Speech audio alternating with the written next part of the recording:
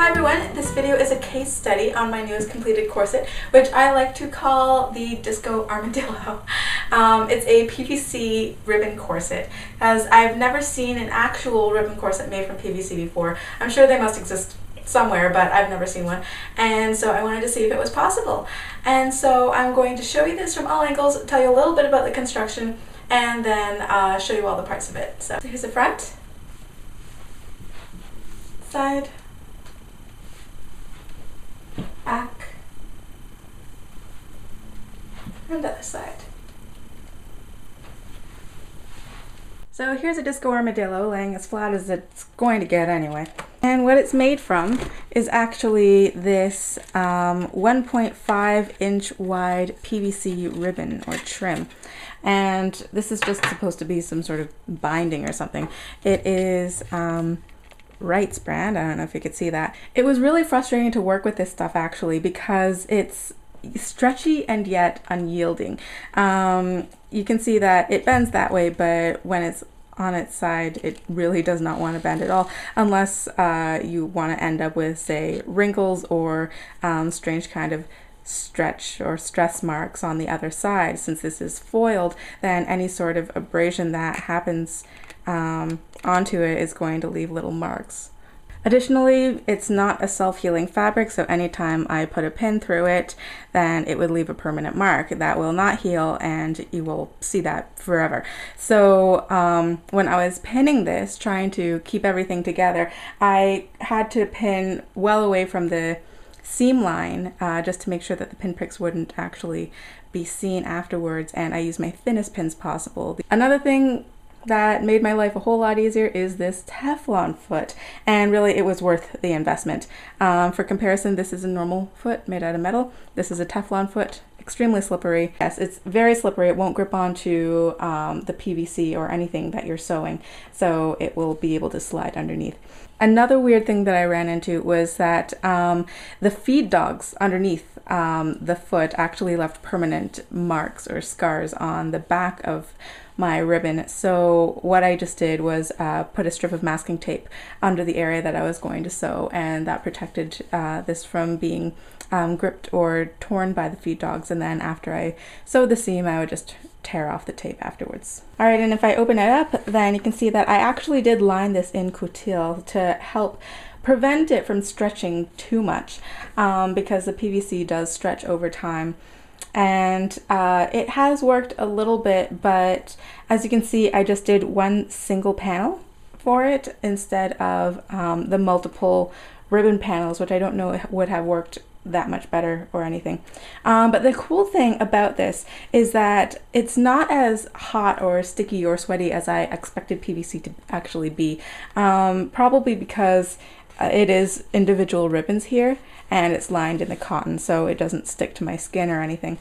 So it actually is quite airy. For the actual construction of it, what I did was I went on to Sidney Eileen's tutorial page, and I looked at her pattern that she had drafted for her ribbon cincher. Now, her tutorial isn't really on the pattern drafting, it's actually more on how to construct a ribbon corset, but I just kind of eyeballed her pattern and kind of dove in and tried to make the same general shape of panels to my measurements. So here are the basic ribbon panels, and then there are just other vertical panels that's the same width as this stuff, 1.5 inches on the front, the middle, and the back. So you can see here that to make sure that the ribbon was going to cover all parts of it, I just laid it down and traced it, and then just made sure that it was overlapping. And then afterwards, what I had done was colored it, each panel basically a different color, to keep myself organized and make sure that I didn't cut two of one piece and none of another or anything like that. And I also did it on the other side so that I would be able to mirror the corset on the other side.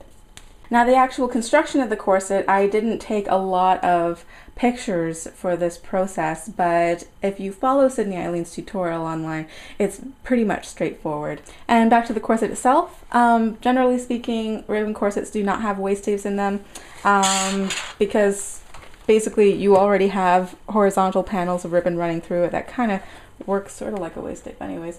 And I put binding on just the vertical panels on the front, the sides, and the back, just to keep the busk and the boning in. All I did was take a little bit of this leftover stuff and sewed it once over like so, and then I just flipped it around the back, top stitched it, and then on the back I simply cut it. The busk I used was pretty small. It's about 9 inches high. It's meant for cinchers, and it is fairly flexible. However, the PVC, there are 2 layers, or actually 3 layers of PVC in this busk area here, and strangely enough that keeps it pretty flat because this stuff really does not want to yield. For bones, there are actually a total of 8 bones in this entire corset. There are flats on either side of the grommets here, and then there are another 2 bones additionally on each of these side panels, and that pretty much helps it keep its shape. However, I have a picture of the corset standing up by itself, even without any bones on it. It wants to stand up by itself. And for the grommets, I used 2-part size 00 grommets finished in silver, and this is actually from my new machine. I have a C-Step 2 now, and it is absolutely a godsend when it came to this corset here. It has self-piercing grommets, so it goes right through. Now, because it has self-piercing grommets, then you might want to put a spot of fray check or something before you actually pierce the material. However, because this is PVC, it doesn't fray, so I didn't need to do that.